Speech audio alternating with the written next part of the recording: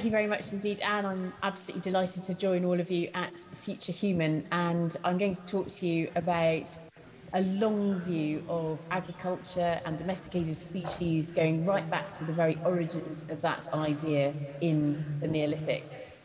So I wrote about domestication of 10 species in my book, 10 species that changed our world. But this afternoon, I'm just going to talk to you about two in particular, and then maybe just touch on a third and a fourth.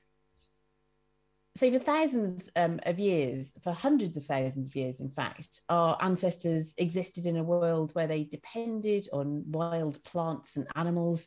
They were hunter-gatherers, they were consummate survival experts, but they took the world as they found it. Then the Neolithic Revolution happened at different times and in different ways across the globe. Those hunter-gatherers were changing how they interacted with other species in a crucial fashion. They tamed those wild species, and those ancient humans became herders and farmers. The domestication of plants and animals would pave the way for the modern world in many ways. It allowed the human population to boom and civilizations to grow up. Now, going back to the very first glimmers of domestication, the histories of these familiar species then became inextricably intertwined with our own, and each one of them has played a part then in the survival and success of our own species. When Darwin wrote on the origin of species, he opened his book by writing about examples of species evolving under the influence of humans through the mechanism of what he calls artificial selection. And when I look at my own copy of The Origin of Species, that's 27 pages at the beginning of the book, focusing on animal domestication. He knew that his readers would understand and would be familiar with how farmers could improve crops and livestock through selective breeding. And then once he'd explored that familiar idea with his readers, he could move on to drop his bombshell that species could be created naturally without human intervention, simply by the environment doing the selection, by what he called natural selection. So he used artificial selection as a way to open up people's minds to the idea of natural selection. And he discusses selective breeding, artificial selection. And I think that we still use the term artificial selection today, though probably we should just use human mediated natural selection. It is the same process. It just happens to be humans that are the key part of the environment that is helping to shape and mold those animals and plants, transforming wild species into all the domesticated species that humans would end up growing and tending. If we look for evidence of very early farming communities, the earliest evidence that we can find goes back in the Middle East, in Turkey, in northern Syria, to around 11,000 years ago. And then the idea, together with the domesticated species like wheat and barley, sheep and cattle, begins spreading. It spreads westwards to Cyprus, around the Mediterranean coasts, and eventually, about 6,000 years ago, it reaches Britain and Ireland. So it takes 5,000 years from its inception in the Middle East to reach the far northwest of Europe. But going back to the origin, it doesn't come out of nowhere, unsurprisingly. We can see changes in society, and we can see changes in what people were doing and what they were eating and how they were subsisting that go back before the Neolithic itself. So these mysterious stones from the Natufian culture in the southern Levant have puzzled archaeologists for decades. They date to around 12,500 years ago. So that's a good 1,000 years before the advent of farming in the area. Some have suggested that they come from ancient masonry competitions, or even that they symbolize female genitalia. So I think either the ancient Natufians or the archaeologists coming up with that theory had never seen female genitalia. But a more prosaic explanation, and this is the kind I tend to favour, is supported by experimental archaeology. It seems most likely, in fact, that these hollow stones are mortars, that they are designed for grinding cereal grains, probably barley, into fine flour. Now, why do you need to grind cereal into flour? You're making bread. So we know then that these pre-farmers were already eating things which would become their staple diet once we had farming coming along. And we know actually that people were already focusing more on gathering wild cereals and processing them than they had been previously. Perhaps they were making bread as well. It makes the Neolithic revolution much easier to understand, I think, because it doesn't come out of nowhere all of a sudden. By the time that people were doing this kind of thing and that they were exploiting those wild cereals, it's almost inevitable that we end up with the domestication of these grass species, because of course that's what cereals are. They are grasses, not only barley, but wheat and other cereals as well. And I also think that the origins of cultivation might have been much less intentional than perhaps we might imagine. Rather than somebody suddenly waking up one morning and having the bright idea to do this, you can imagine it happening almost by mistake.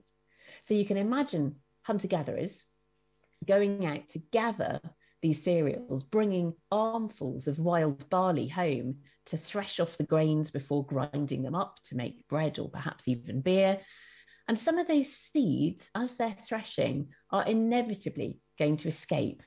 And then perhaps you've just got a situation where somebody's looking around the edges of the threshing floor and they notice the little seedlings starting to grow up around that floor. Between 11,000 and 9,000 years ago, we see some changes in the cereals themselves. So we know that people are using these cereals in a more intensified way, that they're beginning to actually farm them, to grow them in fields, to grow them as crops.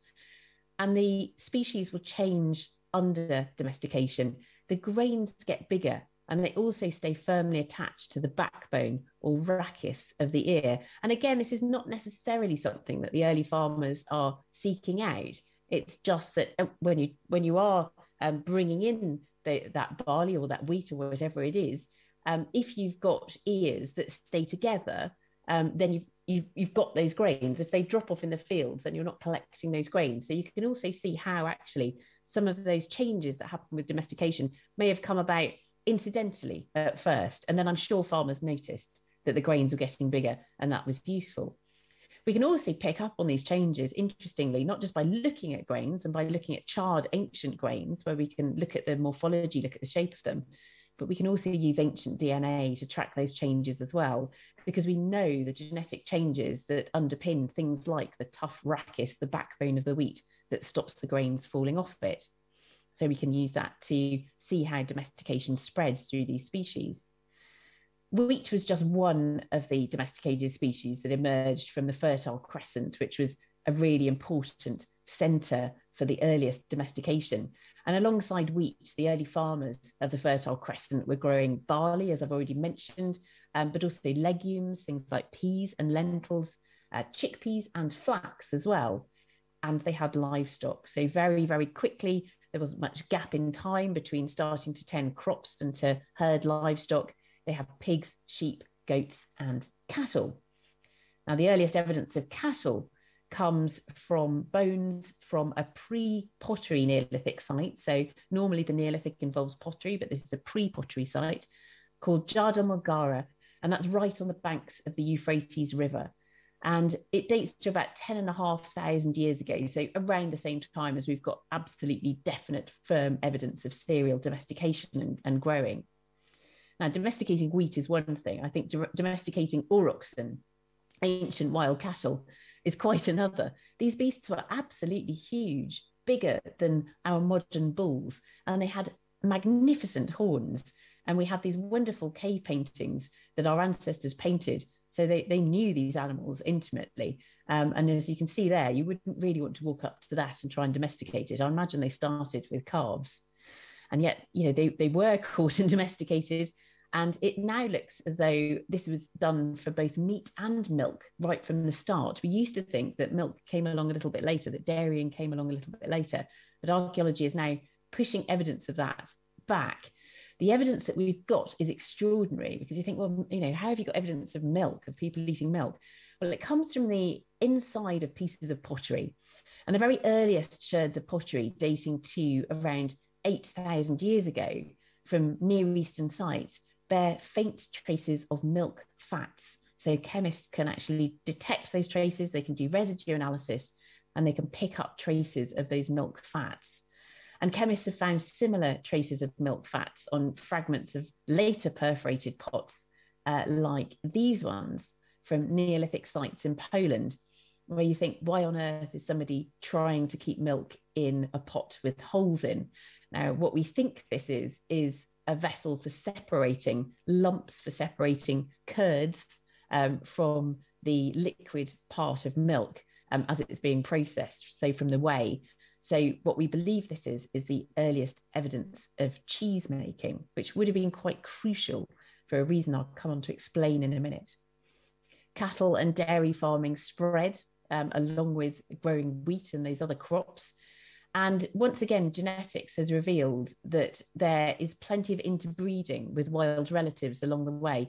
We see that with the plants and we see it with the animals too. So where the animals are in close contact with close relatives who are still wild, there will be interbreeding happening. And in fact, that interbreeding continues on all the way through to the present day. Genetics also shows how cattle have changed us. So this is a fascinating story. When our ancestors started drinking milk, or at least eating and drinking dairy products, drinking fresh milk could have made them very uncomfortable, and likely did make them very uncomfortable, could have even given them diarrhea. Because most mammals do not keep using or keep making the enzyme that digests lactose into adulthood. Now, lactose is the sugar in milk. And when you're a child, when you're an infant, you make lactase enzyme, which breaks down the lactose. But in most mammals, that gets switched off after infanthood for obvious reasons. Milk is a food for infant mammals. And as you grow older, you switch off an enzyme that you're not using anymore. But farming communities were continuing to drink milk, or at least to eat dairy products. And so what we find happening is eventually there's a change, and there's a mutation that probably already existed in just a few lucky people who could actually drink milk throughout their lives, where their lactase gene remains switched on. And we call this lactase persistence, and the trait is LP. And what we see really clearly, if we look at changes in human populations through time, is that eventually in Europe, what you have is a spread of this LP gene, this LP genetic variant, and a spread of lactase persistence. So in other words, people would have been able to drink milk well into adulthood. And it may be that actually something which is encouraging the spread of that genetic variant, it might be famines when people have eaten all of the milk products. So if you're making cheese, you are transforming a lot of the lactose. So making cheese would have been a way for those early cattle farmers to actually eat dairy products without suffering from the ill effects of not having lactase. Later on, as lactase persistence spreads, if, for instance, you have a famine where you've drunk all the fresh milk, you've eaten all the processed foods, and all you've got left is fresh milk, people who could digest fresh milk without having diarrhea would have been at an advantage. And we now find that the vast majority of people in Western Europe, for instance, have LP, which is very, very different from our ancestors, the earliest farmers in the Middle East. So it's interesting, I think, because we are certainly changing those other species as we interact with them, but they are changing us as well in a fundamental way. And this is an example of recent evolution in humans. Now, as well as meat and milk, of course, cattle are useful for pulling things. They can be used as beasts of burden too, and beasts of traction. And I visited China some while ago to make a series about very ancient human migrations. And when I was there, I was lucky enough to visit the Longsheng Mountains, where there are these amazing rice terraces. And actually, the rice terraces are so narrow that they're still ploughed with oxen. And we can see that ox there pulling a plough on the range. This landscape is amazing. So this is obviously an agricultural landscape that's been used for thousands of years, and is very beautiful. We see all these terraces there. Longsheng means dragon's back, actually. And I think when you look at this range, it's practically writhing with all the terraces like scales on the dragon's back. So when I visited Longsheng, I was making Incredible Human Journey for BBC Two, which was my first big landmark series where we trace these ancient migrations of humans going back tens of thousands of years into the past. But we ended up looking at the Neolithic Revolution right at the end of the series. And I do remember being quite amazed at these rice plantations, these rice terraces, and wondering why anyone would invest in growing such what looks like an unpromising plant. I mean, it is just a grass, and I suppose it's the same with all cereals, and especially if we look at the wild predecessors of our main food cereals, they have they have even smaller grains. They just don't look like something that you would bother to spend much time on. They're not that attractive as a food source, not like nuts or fruit. Which seem to be a much more readily available, easily more easy to digest, more easy to process source of energy. So rice domestication starts actually a very long time ago as well. It starts, the earliest evidence we have is around 10,000 years ago. So it's around the same time as wheat domestication. And it's in the Yangtze River Valley. So we start to see husks of domesticated rice grains, which are identifiable as domesticated rice, starting to appear in the pottery to temper it. So presumably people are eating the rice, but they're also making good use of the husks as well. So the timing is fascinating because we've got this beginning of domestication of rice, where at the same time, at the other end of Asia, people were starting to cultivate the cereals that grew there. So the rye, barley, oats, and wheat. And it was between 11,000 and 8,000 years ago that farming was really becoming established in the Fertile Crescent, that those foods were becoming staples and the wild grasses were transformed into domesticates. And then exactly the same thing is happening, not just with rice, but also with millet in the Far East. Now, I think this seems like far too much of a coincidence. You've got two groups of hunter-gatherers at opposite ends of Asia, more than 4,000 miles apart. There's no communication between them, but we've got these two centres of domestication where people are starting to depend more and more on wild grasses and eventually cultivating them. There must be something linking them, and I believe there is. It's most likely climate change. So we know that there are changes, profound changes in the climate that precede the Neolithic. The peak of the last ice age was 20,000 years ago, and then the ice starts to recede and the world warms up, and those northern ice sheets that would have covered much of Europe begin to recede.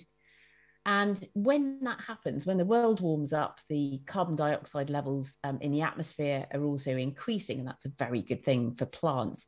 We would have seen increased stands of wild grasses that would have been really rich pickings for hunter-gatherers. And then we get the Neolithic and the human population, or even before the Neolithic, actually, the human population is booming. So we've already seen an increase in that human population. Then there's a hiccup, and the hiccup is a pretty large one. It is 1,000 years of winter. It's a really dramatic climatic downturn known as the Younger Dryas. It's called the Younger Dryas after these beautiful flowers, which are mountain avens. They are 8-petaled mountain avens, or Dryas octopetala. And if you find the leaves of these preserved in an ancient lake sediment, you know that you're looking at a very cold environment. They either grow up mountains or they grow in lowlands if you're in a very, very cold tundra-like environment. So we can see that in Central Europe and Northern Europe, this is what the environment would have been like. It would have been like tundra. It wouldn't have been tundra in the Middle East at this time, but there would have been a drought and frosts in the winter. So it was a really severe climatic downturn. Food resources would have been hard hit. And it may have been this downturn in climate which then pushed people to control their food supply. They're already, we know, using wild cereals more. Perhaps this is the point at which they start to really depend on what had previously been fallback foods they would use in adversity, in extremis, but now these tend to be the staple in this millennium of cold, dry weather. And then eventually, even as people emerge out of that drought and that cold period, they are used to using wild cereals. the wild cereals will, like any other plant, will start to proliferate after that dry period as well. And humans are kind of locked into that relationship with grasses.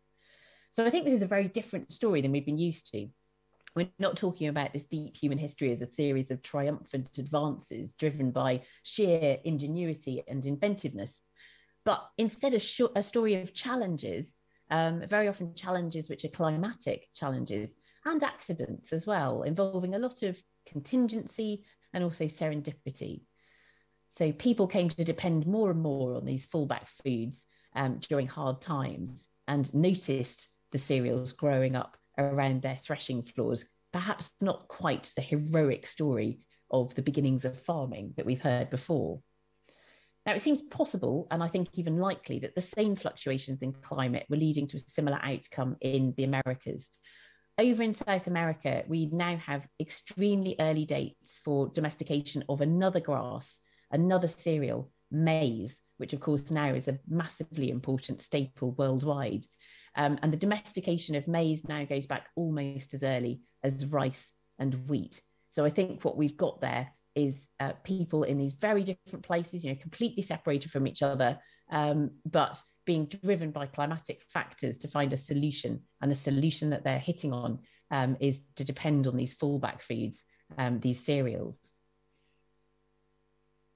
Now, tracking the story of the Neolithic and understanding how species have changed as they were domesticated, how humans have domesticated ecosystems, and how agriculture and livestock transformed human society is itself being transformed by new discoveries in archaeology and the fantastic dating techniques that we've had available since the 1960s. So in the 1960s, we saw a bit of a revolution in archaeology when suddenly it became possible to pin absolute dates on artifacts, on layers of archaeology, whereas before archaeologists would have depended on dating sites and dating objects by analogy, by comparing them with what was found at other sites, and by looking at where in the sequence those objects lay. With absolute dating, we can actually look at much more precise dates, and we can use radiocarbon dating. There are other radiometric forms of dating, and also, of course, tree ring dating. Dendrochronology gives us really firm dates as well. The lovely thing about having lots of different types of dating is it means that we can cross-reference between them and use them to check each other. So we can be really, really sure now about the dates that we're getting on our archaeological discoveries. The new revolution, which I think is happening right now, is driven by this completely separate, to begin with, branch of science, which has come together with archaeology. And this branch of science is genetics. And genetics is now shedding light on the deep past like never before. And we're actually able to answer some of the questions we had about that deep history, and particularly, going back into prehistory. We're able to look at questions of domestication and the spread of domestication, tracking that not only by looking at, for instance, the shape of bones, the shape of wild cereal grains, but also using ancient DNA to track the genetic basis of those domestication traits, as I mentioned earlier. So genetic research is also telling us about ourselves. So we're able to track the migration of ancient humans around the world, and also look at the recent evolution of humans. So things like the spread of that LP gene through human populations. If we look at what genetic research is telling us about domestication and the spread of farming, it shows us how that idea spreads and how those species spread, certainly. But what it's also showing us, and something that we really didn't know before, is just how much hybridization was happening. So the fact that after those crops are domesticated or start to become domesticated, it's a process rather than an event, and those livestock as well, they continue to exchange genetic material with wild species, and they do that all the way through to the present. It's not surprising, really, because they are very, very closely related still to those wild species. But perhaps the level of hybridization is surprising. So, for instance, if we look at apples, which I also write about in the book, it turns out that our modern eating apples are actually more wild apple that has been hybridized into those apples than they are the original apples, which, by the way, come from Kazakhstan. Another wonderful story, but I don't have time for that today. So I think these new scientific insights are crucial when we're looking back into the deep past. They're allowing us to explore that past in a way that we haven't been able to before. But they're also important when we consider the challenges that face us today. And of course, where we are now is really the legacy of the Neolithic. I don't think those early farmers could ever have imagined how farming would burgeon and how the human population would boom. We estimate, up to 10 billion or so this century. There's a huge challenge facing us, of course. How can we support this still growing human population on the planet while preserving as much biodiversity as possible and mitigating the effects of climate change? Just last week in Birmingham, we held the inaugural Forum for Global Challenges, which was looking at both climate change and social inequality, because it's clear that we can't tackle one problem without tackling the other. However we tackle climate change and biodiversity, we must make sure that no one is left behind. If we look at agriculture then and where we are with our food production, we already press 40% of the Earth's land surface into our service. So 40% of terrestrial land is under agriculture, is under the plough. And then debate goes on about whether we should be pushing that land to be maximally productive, and that means excluding other species from it, or whether we should be going for a land sharing solution where wild species are allowed onto our farmland. It's a tricky debate, because if we reduce the number of wild species on our farmland and really just went for the production of our domesticates, then perhaps we could preserve more actual wilderness, and not encroach more on the wilderness. But I suspect that we won't be able to progress in that way, because we'd end up with lots of fragmented patches of wilderness. I do think it's going to have to be a lot more joined up, but there won't be a one size fits all solution. That's the other interesting thing, is that it would be very different in different localities around the world. Can we really afford to have livestock at all is another question, of course. Can we afford to feed animals and then eat them, losing that energy in the process? And it's absolutely certain that the rate at which we consume animals in richer countries would be completely unsustainable if that was happening all around the globe today. So the onus is on the richer countries, I think, to start reining in their meat consumption. Should we look again at GM? Is it a version of what we've always been doing? In terms of farming, in terms of artificial selection, or as I said, human-mediated natural selection, or is it something quite different? Could we use genetic modification to reduce the amount of synthetic chemicals we're spraying onto crops, for instance, or the amount of fertilizer that we need on land? Perhaps surprisingly, some very influential green campaigners think so, and people are even starting to talk about GM organic, two phrases which I didn't think I'd ever see together in the same sentence. So all big questions to think about. From our expanding knowledge of genetics, I think one thing is very clear. We need to protect wild species, not just for their sake, but for ours as well. They represent a wellspring of diversity that has been bred out of many of our domestic allies. And of course, they do other things for us as well. We depend on many other wild species in all sorts of ways. This plaque seen in a park in Bristol, which says "You need us more than we need you," sums it up. But I would argue that there's a deeper moral imperative here to try to reduce our impact on all other species, not just those that we find useful. The thing about humans is that we are conscious, and we are conscious of our impact on other species, and that consciousness brings with it, I think, responsibility. As a species, we have wrapped around the globe. We are absolutely everywhere. This goes right back to the Paleolithic, way before farming was even thought of. And when farming happens, our population booms, and our domesticated species, again, have traveled all over the world to become global species, and species that started off in the old world, in Africa, Europe, and Asia, have traveled over to the Americas, and vice versa. It's obvious that the evolutionary success of our domesticates, things like wheat and cattle, depends a great deal on us, but the success of other species which have not been domesticated, which have not been sown, grafted, bred, and bridled by us, also depends on their ability to survive in a world profoundly influenced by our existence and the existence of all of our domesticated allies. At this point in time, then, we don't just need to tend the species that we've teamed up with. We need to nurture the untamed wildness now more than ever.